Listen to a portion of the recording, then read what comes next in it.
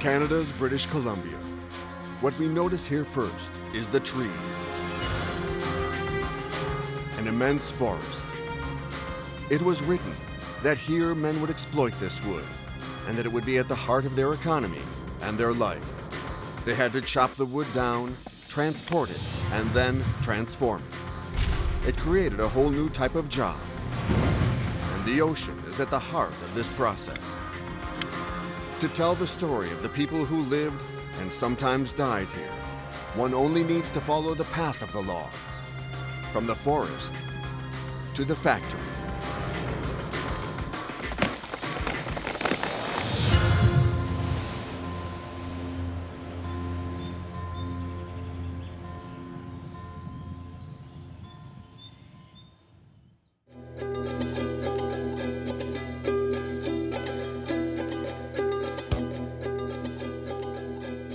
This story begins in the Quatsino Sound, to the north of Vancouver Island. A journey that takes 45 minutes, and one of silence. A story of the forest and of the sea, and one which tells the history of British Columbia. Well, it takes a lot of nerve and confidence, and if you're gonna sign up for it, you better be willing to eat it, sleep it, and drink it. Because if you don't, take it serious, it will take you. A dozen men are aboard the boat. They find themselves in such a place that they dare not tell their wives that they came. You could say that Kirk grew up here.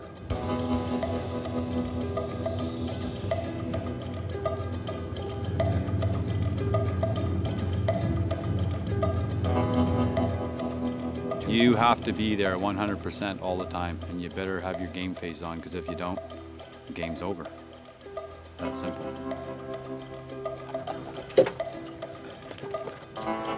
Kirk is a lumberjack and supervisor at Mahata River,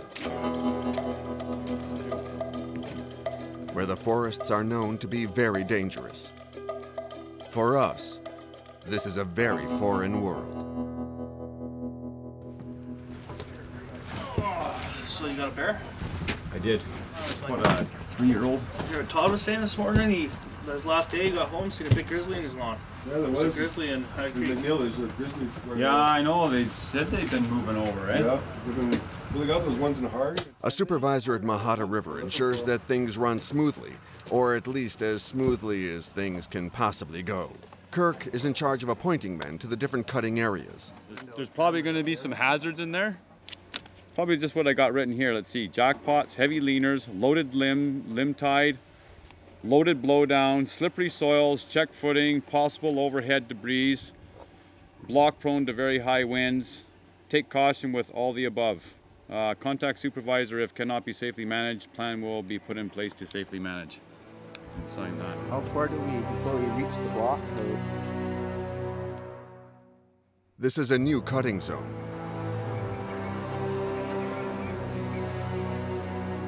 They build a route for the wood, but it will also serve the lumberjacks. The zone is at the top of the hill, which is the worst possible place it could be. See those trees up along that edge way up there?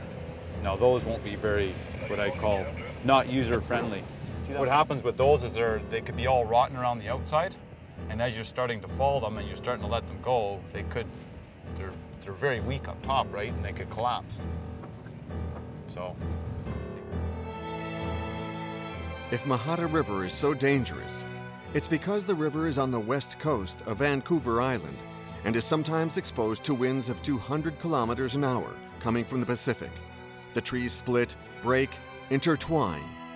It looks like a real battlefield. And this battlefield is also a magnificent primary forest.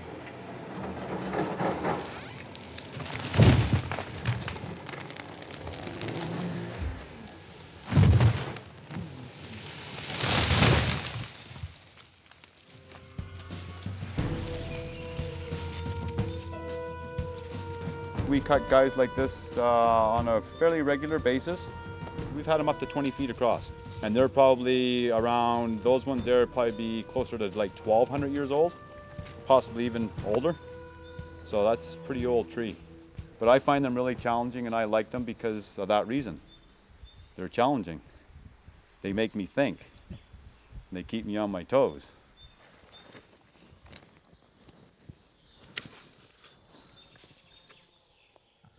Okay, so this tree is gonna go that way.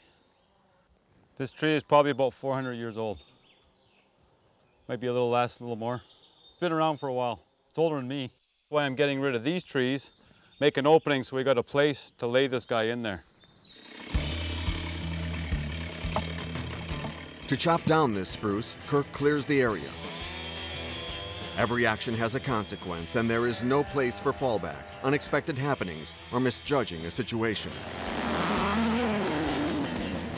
You don't want trees hooking into other trees. It's okay if you're far enough away.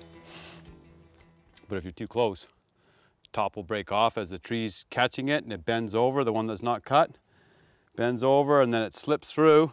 The other tree goes and that one comes back, top breaks off or limb comes out. Guess where you're standing? Bullseye. I don't like being bullseye.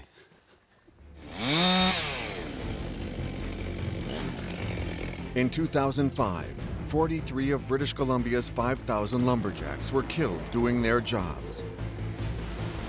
And just last year, there were 2 fatalities at Metre River. You know, I would say any faller in his career has probably had situations where it probably wasn't good and thought maybe he got lucky, or maybe he just made that last little move at the last second and got out of the way of harm's way and managed to live. Yeah, I can think of a few times in my career that I should have been squashed like a bug, but I didn't. Kirk then goes to work on a huge tree. In a short space of time, half an hour, he will chop down a tree 45 meters high and weighing 40 tons. The lumberjacks at Metre River all say that they've had a day when the smallest of movements could have meant the difference between life and death at the moment when the tree comes down.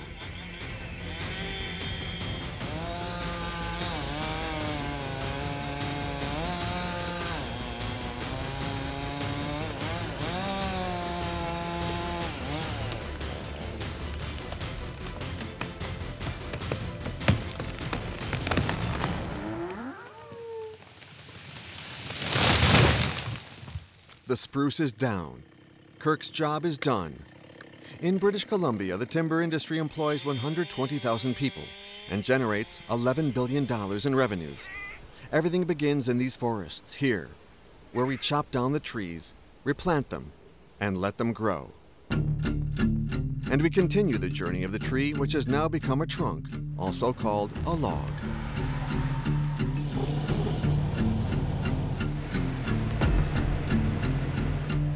A log which we have brought down the mountain. We bring it carefully down to the sea. Where's Leo? Hey, Leo, wasn't expecting to start back.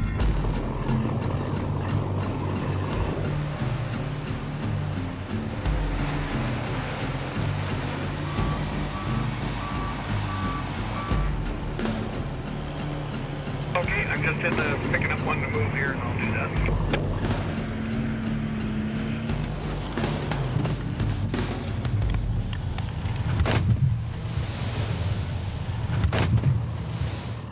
Once they're in the water, men like John take charge.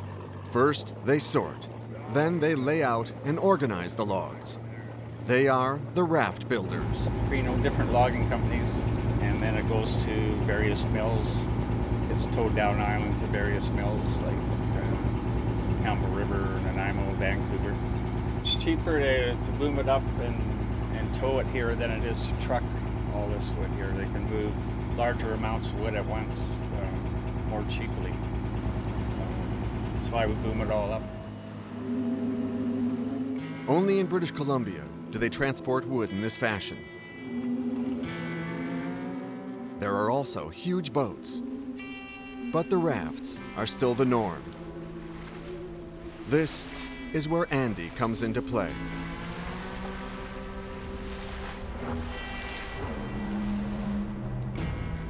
Andy is the young captain of Hecate Strait, a tugboat which has, for the past 40 years, traveled the waters between Vancouver Island and the mainland with thousands of tons of wood attached.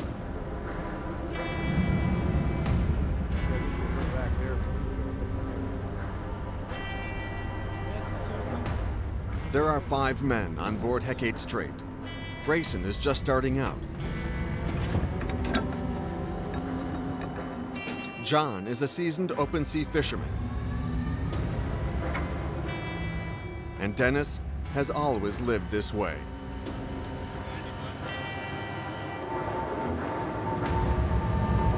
We're underway now. No lines, only half out. The tugboat leaves Beaver Cove and heads to the Johnston Straits, losing itself in the maze of islands. It takes 8 days to get to the destination, sometimes 15, as it takes 4 hours by car each day to cover this distance, which follows the coast. The average speed of the convoy is 1.5 knots, nearly 3 kilometers an hour. It's slow, very slow. But they have to pull a raft the size of 6 football fields. 25 could mean up to 30,000 tons of wood, almost a kilometer in length. Pulling a raft is just like pulling an iceberg. There is much more below the water than above. Known as a boom, the concept is simple. A frame holding logs. In the middle, the logs are tied to bundles which float. So traveling forward without losing anything is no mean feat, considering that just because things are moving slowly doesn't mean there are no problems. See everything interesting? Canada, 1600. Straight, Sunday, wind northwest 1525 knots. Increase to northwest 2535 in the afternoon. Monday, wind northwest 2535 knots. Tuesday, wind northwest 2535. Shit. Northwest 2030. West Coast Vancouver on the north. Yeah, there's a little bit coming, but I think we'll be in by then. Some wind coming up, but I think we'll be inside by then. We won't have to worry about it. Well, you know, if it gets pretty ugly, you know, 20 and over, it's when it starts getting ugly. And, you know, you can tow in it, but you'll be taking a ride. 35 knots, that's you don't really want to be towing in that. It's going to be pretty ugly. When you're hauling 30,000 tons behind you, nothing happens fast. So you have the time to enjoy the countryside and to think about alternatives. But there is only one, and that is to get home.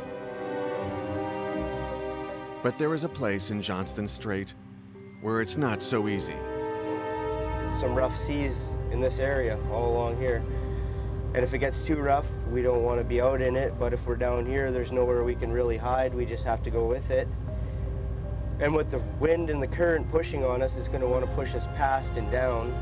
So we're going to have to fight it across, or it can push us onto Fanny Island, which we don't want to do because we will break our log tow if we hit that.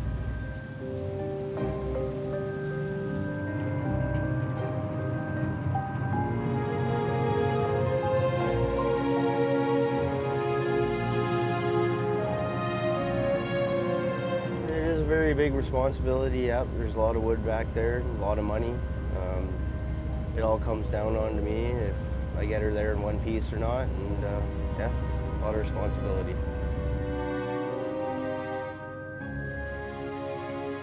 The next day, Andy starts on the famous passage. Conditions look better than expected.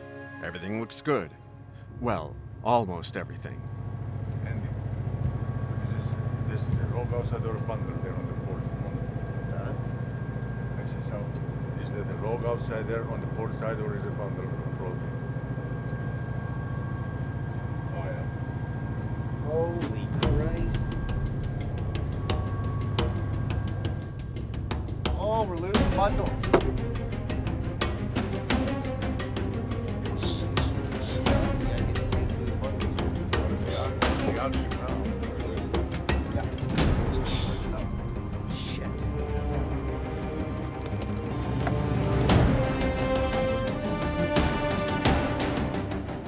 Andy has to move fast.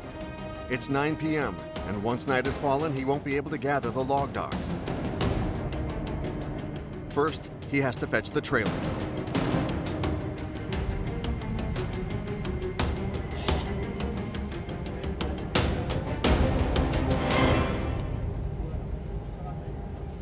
Just got to get some ropes ready and tie everything in. And yeah. The only thing is this wind pushing us down there so far, right? And I'll give you an update on the traffic for the next. I don't know how that happened. There will be 2 southbound cruise ships. It's not that rough. Weird. Andy lets the raft drift in the strait. He chases down the log bundles separated from the raft. The wind has come up again, and time is of the essence. When you're captain of a ship, it's never good to lose some of your cargo. John, who is the most experienced of the crew, jumps onto a lost bundle.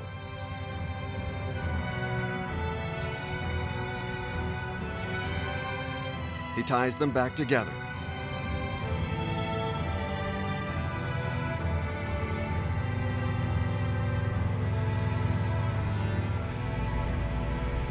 Just chuck them that off there and then grab a long rope and then just run it through both bundles again and tie it off to the boom.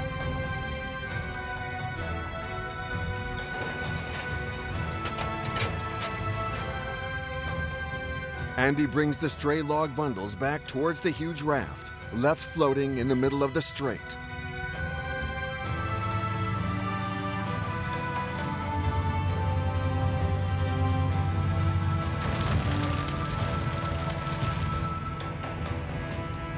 Some of the logs are damaged, but that's something to worry about later. For now, the logs just need to be attached. It's not the time nor the place to make it look good, but rather just to make sure it holds, so they can get out of here as quickly as possible. Even if you just tie it to the head end there, it'll be fine.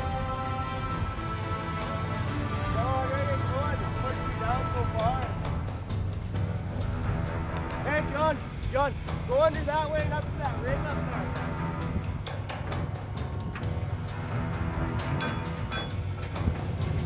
Spirit. How's it going there? Good. Did you guys lose some boomsticks? No, we just had about 3 or 4 bundles pop out there. Got them all collected up and tied on the side of the toe there now. Oh, I see. Okay, yeah, I'm just going past 3 boomsticks strung together here. I thought they might be yours. Did Andy lose a bundle before he noticed what was happening? Do they have their entire cargo? It's hard to say. But if by a stroke of bad luck they are missing a few logs, they may not be completely lost.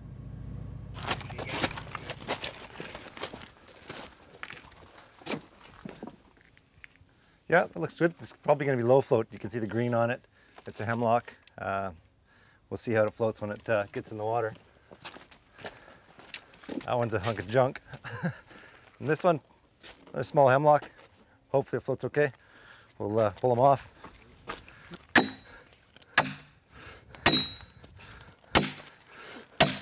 Okay. All right, hang on.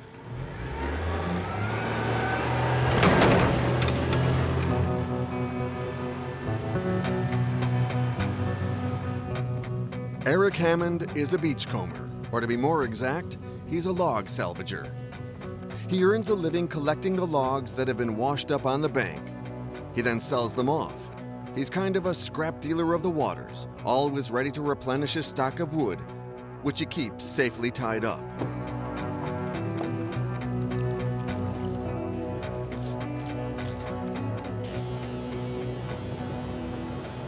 Eric lives in Howe Sound with his wife and 2 children. He's hoping that he'll be able to go looking for logs tonight. Earlier this afternoon, might be swinging around. The westerly is good weather, southeast brings rain. But out there it's kind of exposed to both sides, so ideally 5 to 10 would be good. But it might be workable. I don't know, we'll make the judgment call as we get out there, I guess.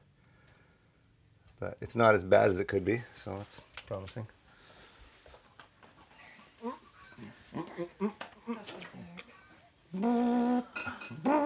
Sometimes are you worried when it goes out? Oh, well.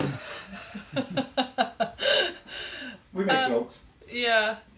Yeah. Maybe if he comes home really late or something, but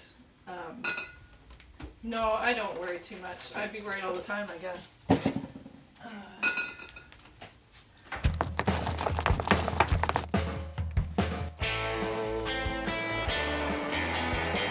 The conditions are just right, and Eric doesn't waste any time. When you're a beachcomber, you have to be ready to take off quickly.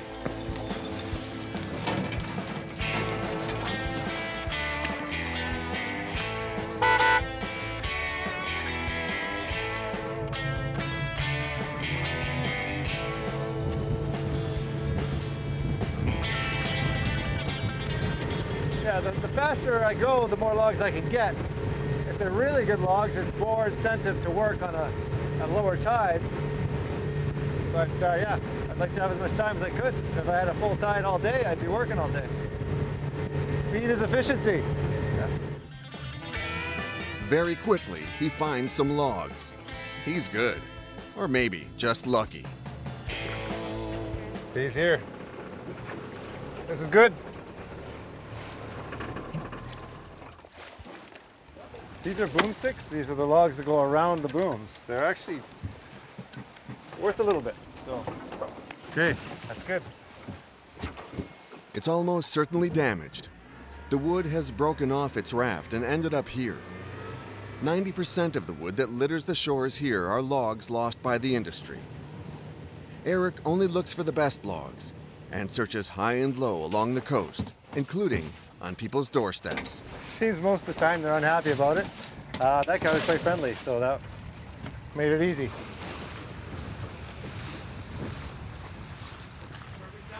Thanks. Yeah, they think it's their log, or I don't know, they just seem to get angry really easily. They don't understand that I have to pay for a license and this is my job. They don't understand.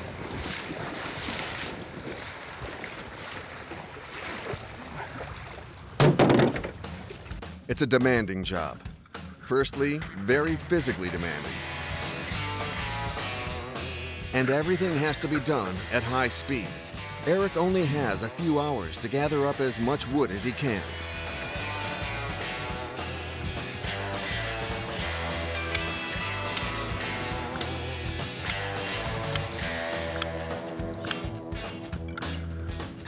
The life of a beachcomber is rather solitary. He works completely alone, which means he has to manage everything alone, the boat and the logs, which can weigh several tons. It's a lot more complicated than it looks, and he's constantly forced to improvise. You never know what you're going to run into out there. In some ways it becomes routine, but some ways not. Like I say, there's always different challenges come up. Yeah, we'll try. It might be. I don't want to leave it if it is.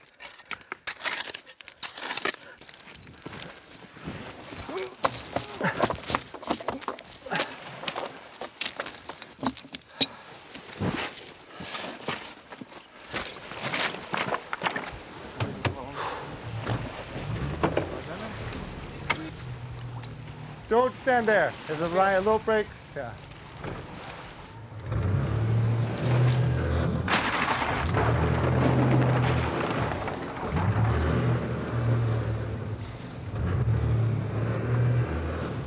When you're a log salvager, it's all about the small victories. That's getting to be a heavy load. It's good.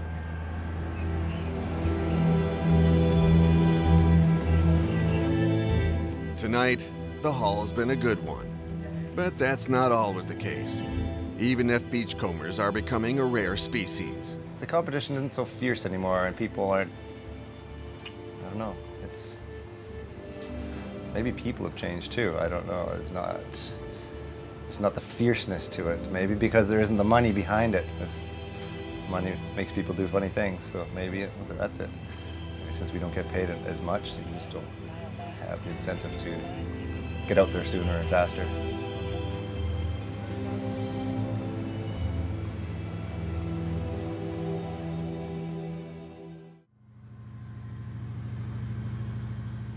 After last night's difficulties, the Hector Strait stops.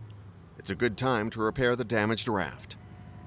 And here, every time the tugboat passes through, an eagle comes to say hello. Oh, I just fed him some garlic sausage. I don't think he sees it though.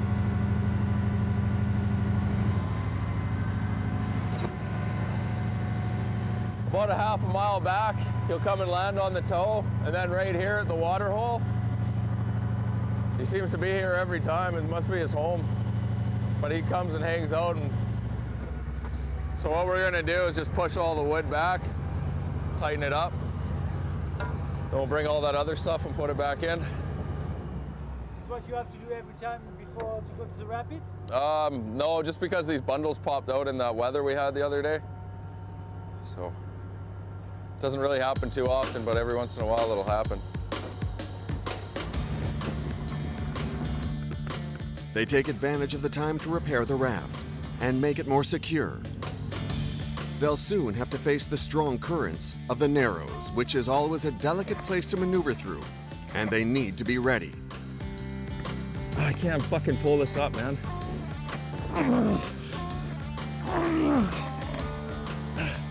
Working on the raft is very physical. You gotta go back around the stick. The choke just came undone. Andy helps them. He pushes hundreds of tons of wood with the tugboat, while his men are balancing on top of the raft. This requires a certain amount of finesse.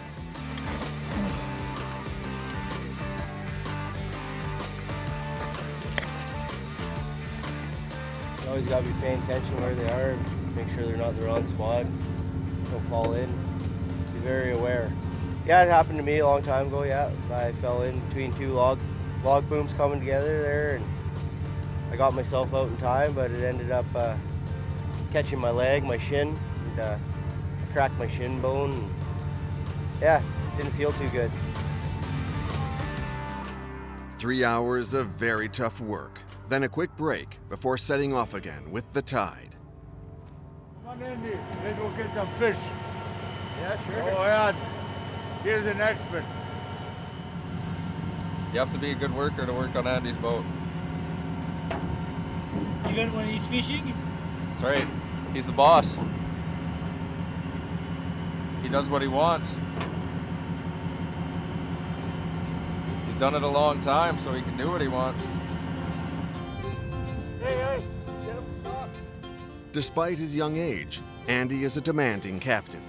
But he's also a captain who has what he calls the tug life. The life on board the tugboat. A peaceful life, full of enjoyable experiences. It's called a Lincoln. That one's big enough to keep, so it's dinner.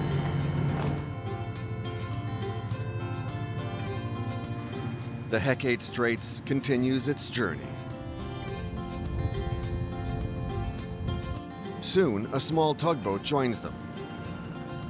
It's a boat that will stay with them in order to help the journey across the Seymour Passage, also known as the Narrows, where only the most experienced captain dares to go with this big a cargo. Hey there, Bill. Yeah, go ahead, Andy. Yeah, that was a pretty smooth shot there. Everything went good, eh? Yeah, it's not something anybody can just come do. Like, Andy's probably been doing this for probably about a good 10 years now. Ever since I started coming out working here, I actually started working with him. Yeah. So, yeah, there's a lot of stuff you need to know. Like right now, all the snow and stuff's melting off of the top of the mountains, so we got fresh water coming out of all the inlets and stuff, so it messes with the tides in certain spots. So you got to know when that's how it's going to mess you up.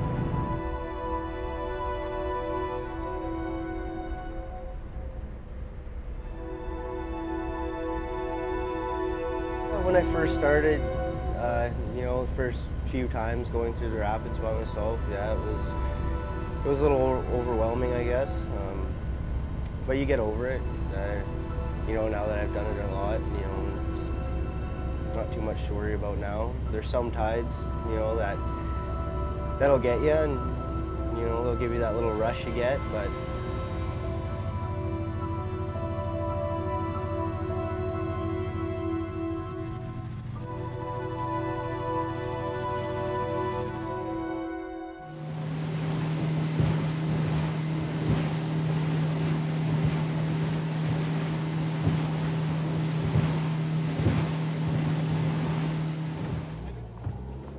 in Howe Sound, Eric the Beachcomber has a visitor.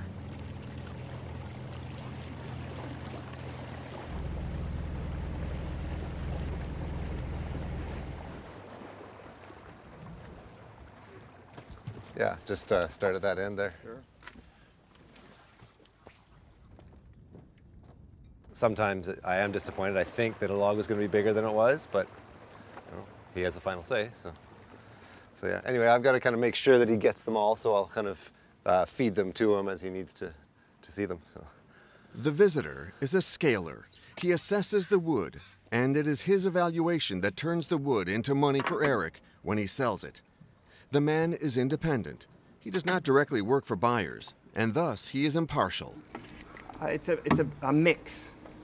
Some of these high floating logs are a good quality wood. Some of the ones you see that are floating lowly, not so good. So you have to say what kind of wood it is, the Yeah. length and the size, and That's right. The species, the length, the top, the butt diameter, and a grade that's afforded each log, having to do with its value. so this formula it changes, I mean, all the time according to the price and of the market. I don't know. Or... That's right. 2 or 3 times a year they do an adjustment of the value of the wood according to the market. For the next few hours, the scaler records each log. Then he gives his verdict. 370 pieces. 215 meters. The assessment isn't great and means less money than Eric expected. I don't know for the price, but there's 370 pieces and 215 meters, so there's definitely less than a meter average per log. So yeah. But then I guess you could say average log, it gets complicated, but I mean, price per meter, say, is $30. So to me, it's the beachcombers are the ones that are out there doing the hard work, trying to keep our waters clear, and there's just not as much compensation as they should receive for that kind of work. That definitely the system is stacked against the beachcombers, in my estimation, but I probably shouldn't be saying that. Yeah. Eric will make about $6,500 for his lot, which is not a lot, considering the time he spent collecting the wood. He goes home to tell his wife. Yeah, longer than yeah. Today was 370 pieces, 215 meters. Pretty small logs. It's better than none. It's out there, at least. Good. Yeah. So being a beachcomber, is it more about the lifestyle? Yeah, good question. Well, I think because there's no question. Like, it is a lifestyle, there's just no way because around Eric could it. probably do different work and make more money doing something else. But he loves doing this. He'll come home some nights and just be beaming because it was perfect. The weather or the logs or something. So he gets excited about it and loves it. Can't really imagine him doing anything else.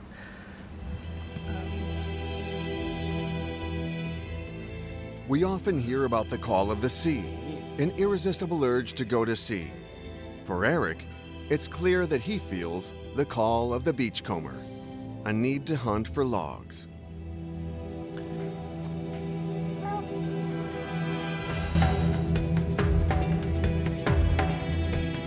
However, lost wood is becoming more of a rarity.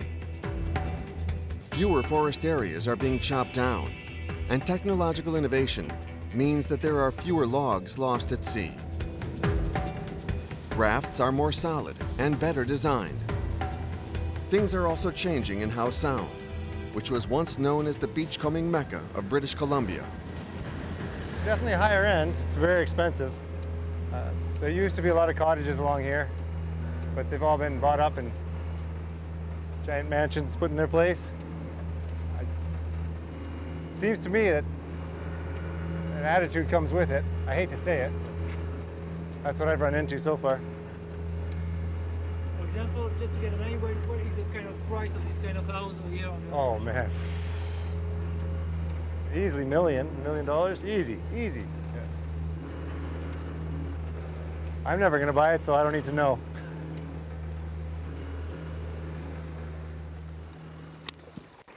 But Eric continues fighting, literally and metaphorically.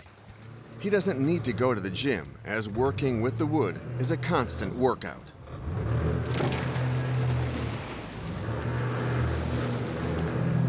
You bastard!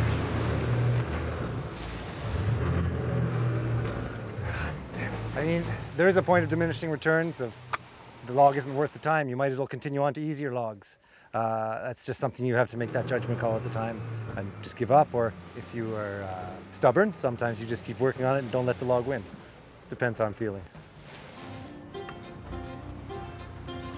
Eric's a rare breed of beachcomber, as he continues to earn his living the same way his father and grandfather did before him. But the way things are going, he's becoming more and more comparable to the last of the Mohicans. If the job goes away, we'll see if I stay sane.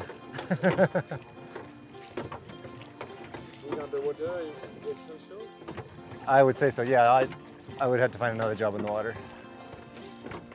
Preferably working by myself, for myself. I don't know what else is out there that does that.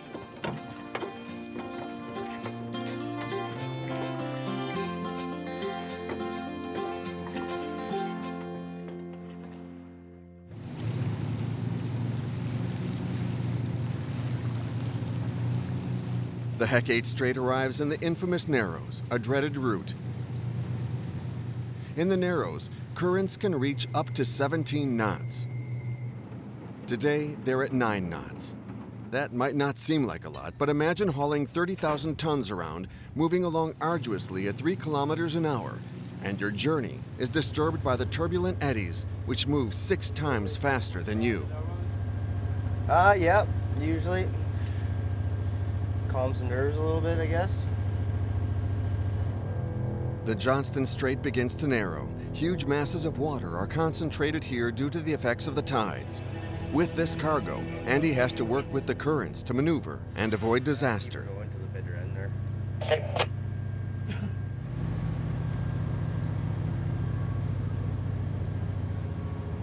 The current is pushing him.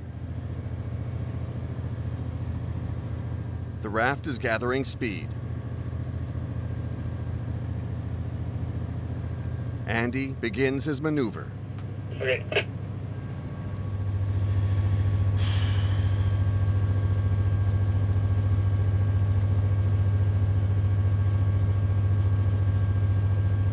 It's being a bitchy tide. The battle is on. Pulling really hard this way, and it's still pushing me really hard down that way right now. So, can I show you clear in there? Yeah, you betcha. Got really clear. Yeah, well, much more. Backheading right off the port bow here. The smaller tugboat, which helps the boat get through the Narrows, comes to help in order to balance things out, or at least to try, given the inertia of the 30,000 tons of wood. This is the moment of truth. On the radar, they're getting dangerously close to the coastline.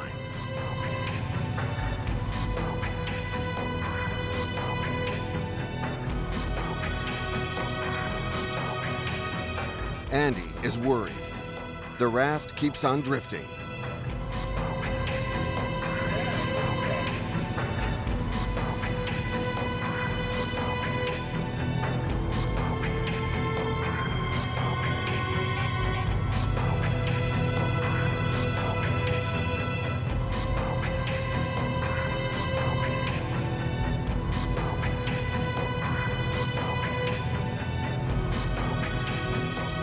Finally, it gets back on track. The key is to stay in front of your toe at all times. If your toe passes you, then you're in trouble. Yeah, hard part's over.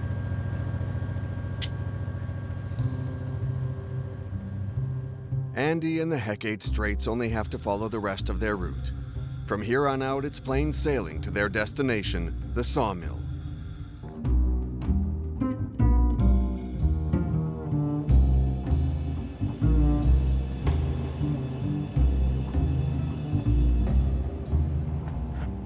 John's next job is to supply a sawmill located on the edge of town.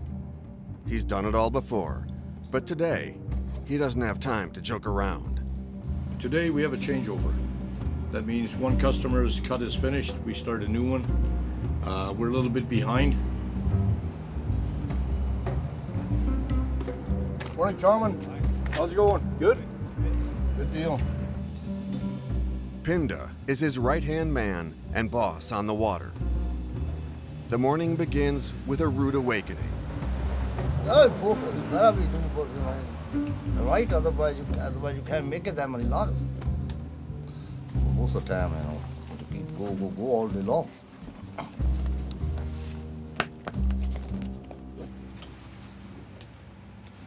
We sorted out the tags. There's 10 and 15, 10 and 5, 15. Oh yes, yeah. We'll be on time. It's we're always on time, but it's just one of these days. It's a rush. Everybody has to go fast. Yeah, the thing is fell in the water. 6:30 a.m. Pinda and John get back on board their funny little boats. It's a type of boat that you'll only find in British Columbia, a boom boat. A funny name, but they're not here to joke around. It can be dangerous sometimes, Make sure, we watch each other, what we're doing, and that's all I wanted. Yeah, we have to watch these guys work in front of me, we don't want to hurt them.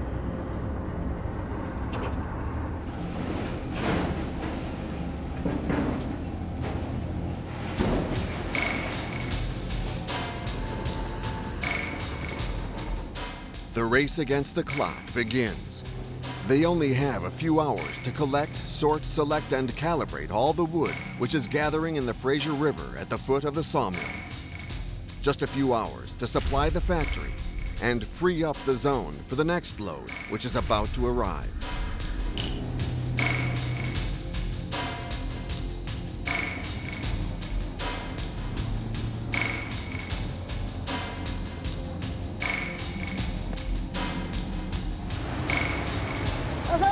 Bundle be okay.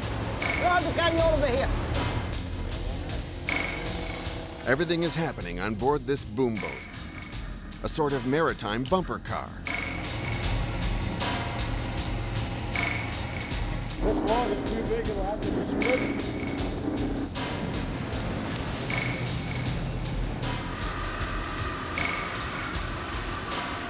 We also have to watch we don't get the logs running into the splitter saw.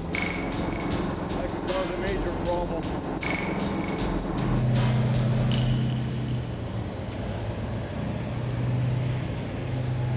Wait a minute, let's have a look at the wire.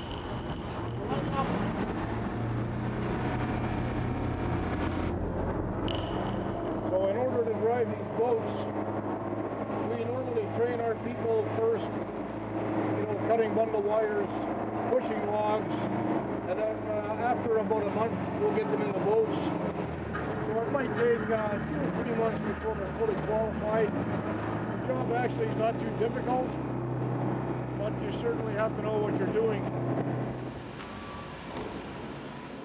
Mid-morning, they'll take a break, and they'll take notes on the logs they've treated and those that are left to do. One with 14 bundles? Well, there should be one with 14 bundles and one with 19 bundles.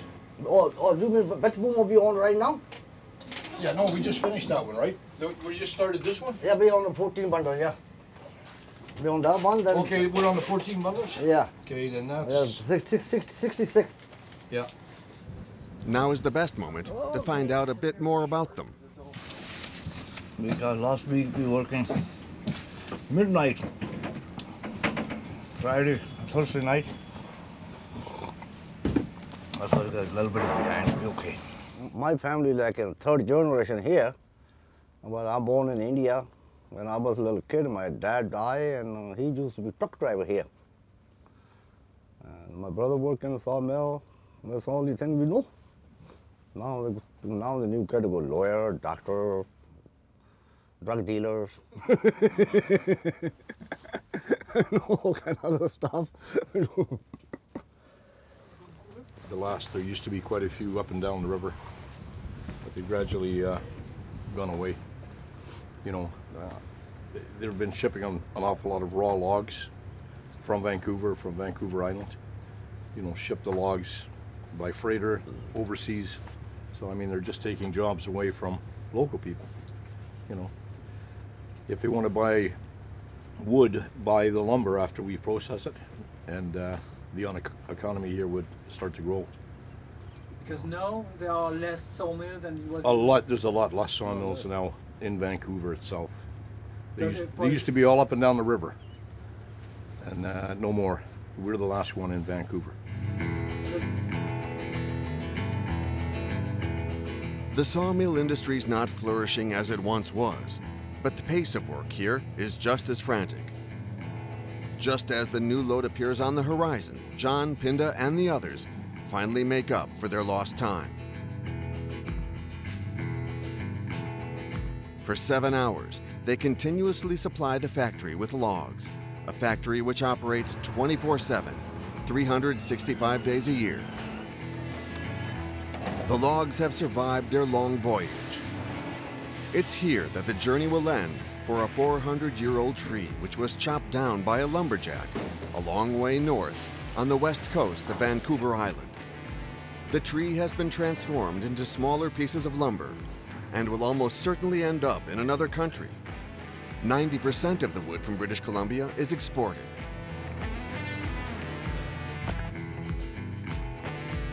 And during this time, Eric collects the logs which have washed up on the shore during their journey up the river. Who knows how much longer he can keep on making a living like this, but it's sure that he'll continue as long as possible in a job that he loves.